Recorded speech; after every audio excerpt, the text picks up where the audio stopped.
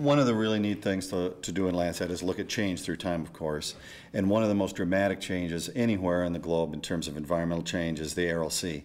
And the story is that the Aral Sea is an inland salt lake. At one time it was a productive fishery, salt lake though, so it wasn't a source of agricultural water.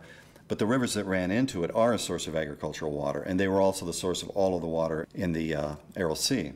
All along the rivers, the Sirt area and the Amud area, there's irrigation that's been developed since the 1950s when the Soviet Union had a big push. So there are irrigation fields in some areas in large patches, and then in other places just following close to the river. Just south of the lake is a massive area of irrigation.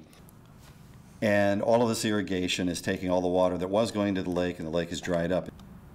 And you can see just from 1999 forward that the North Aral Sea, the small part on the top, is shrinking for a while and then stays fairly stable. They've dammed that off from the southern lobe, and then the large southern lobe on the right-hand side completely dries up in 2009. It's made some recovery since then with some decent rain, but they've pretty much written off the lower part of the lake as hopeless. It's just going to be dry, and it has a real negative impact on the area beyond the lake in that all of the minerals that have dried in the bottom of the lake and the pesticides and so on are being blown around the area, salinizing croplands and causing health problems. In the artifacts of the imagery, you can see some black areas where it's so bright and reflective off the minerals that are left behind as the water recedes that the algorithm that we use to create the data perceives it to be a cloud and has taken the data out.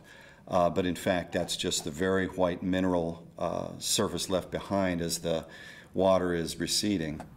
You might be inclined not to see the bigger picture, but when you can see the whole thing this way in Landsat, it helps really bring together these connections of how things work, and I think it helps for us to make better decisions when we can see things this way.